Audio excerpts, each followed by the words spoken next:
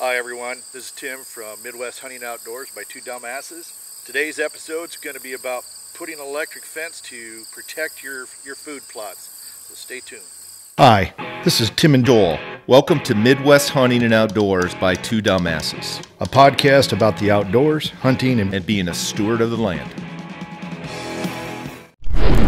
Hey, if you like what these two dumbasses are doing, please hit the like button and subscribe today. Hi everyone, welcome to Midwest Hunting Outdoors by Two Dumbasses. In today's episode, we're going to be basically going through some basic setups for electric fence for protecting your food plots. I don't know about you guys, I have a couple of food plots that I really like to protect during certain parts of the season. And in order to have them get to full maturity for when I want to hunt those fields, I use an electric fence. I started this last year as a kind of a test.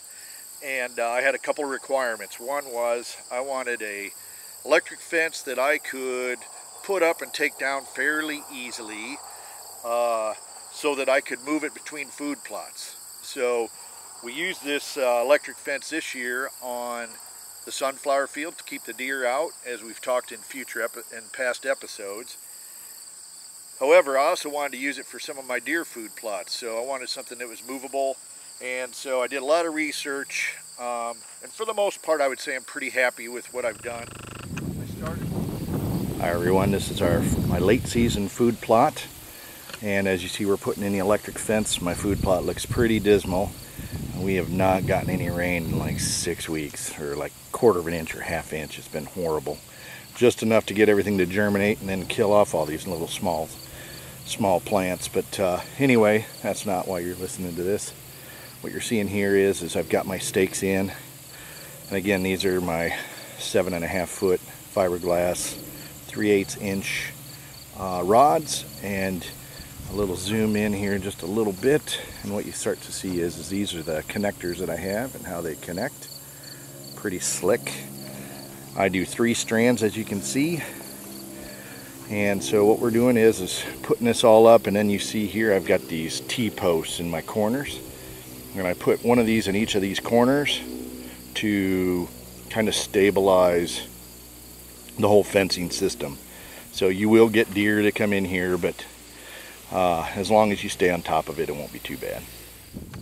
So thought I would show you just a little bit about the setup on these corner posts. You see that I put this fence post, this T-post in, and then what I do is I use these screw-on connectors, and I think those are pretty important on corners, because you want to make sure you keep your wire away from your T-post, otherwise you're going to ground it out and essentially not have very good. Obviously you're not going to have connectivity, and so what'll end up happening is you have a lot of deer in your thing. So I put these posts all about 10 foot apart roughly, and what I've found to be best on where I put these connectors is knee high, waist high, shoulder high.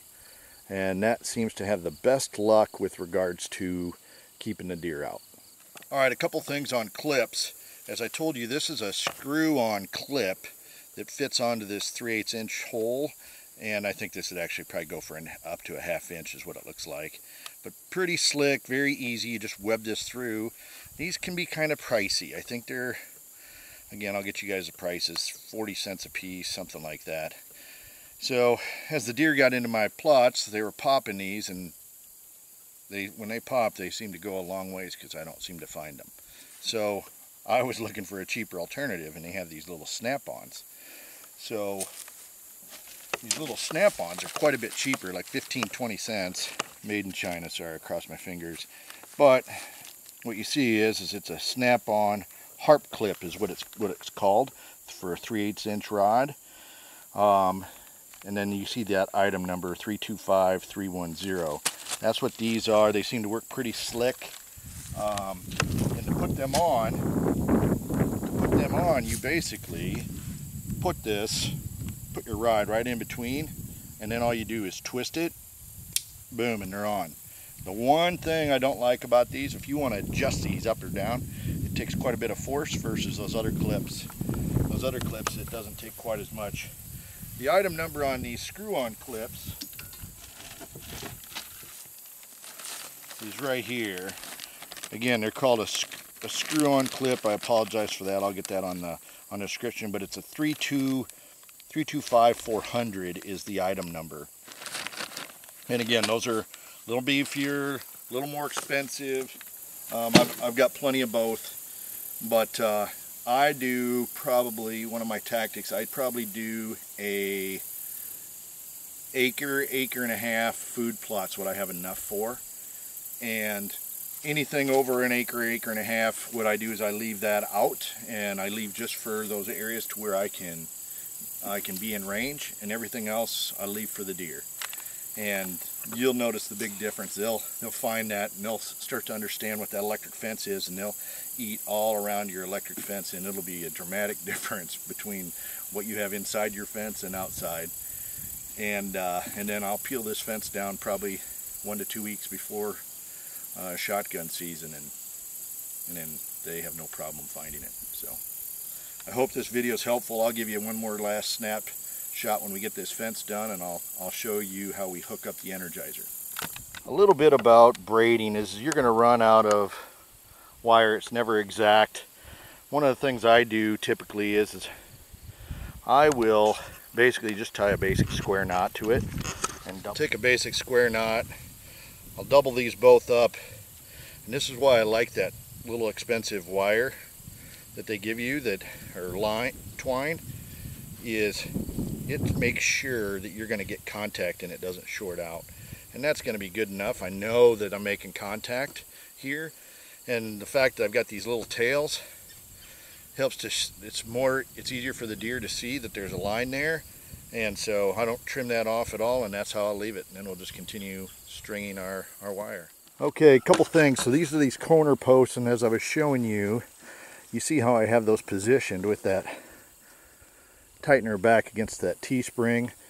I have these zip tied on here, and we've got our line that's coming through here as we web that through, and it's not touching that T-post, and that seems to work pretty slick. I started with what's called an Energizer. This is an S1000, solar powered, comes with a battery. It's a few $100. I would say, hey, for the most part, I'm pretty happy with this. I'm going to still say I'm going to give it one more year. My first year, it was really teaching the deer what an electric fence was. So I had a number of instances to where they would still go through the electric fence.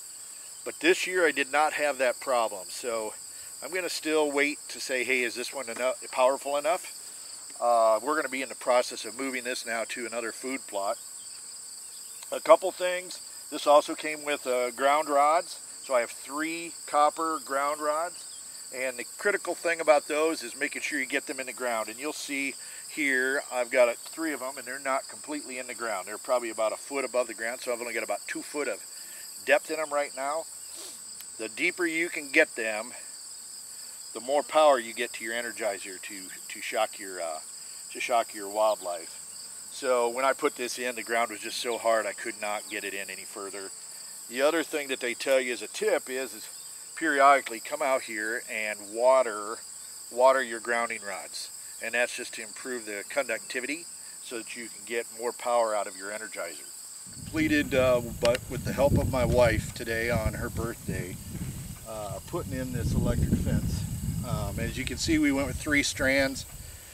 I've been with 3 strands probably since I started this. The deer do get into it.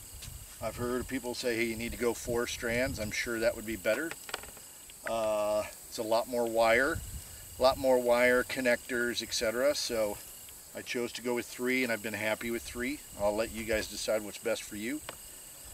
We've got our grounding rods in, and we poured a couple buckets of water on them to improve the conductivity. I can assure you that the fence is working through tests.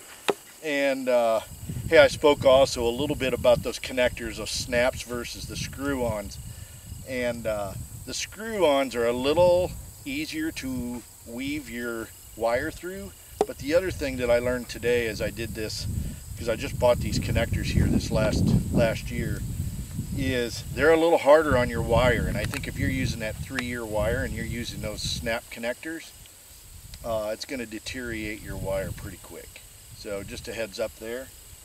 But hey, if you guys have any questions or comments, feel free to either drop one on the video or drop us an email.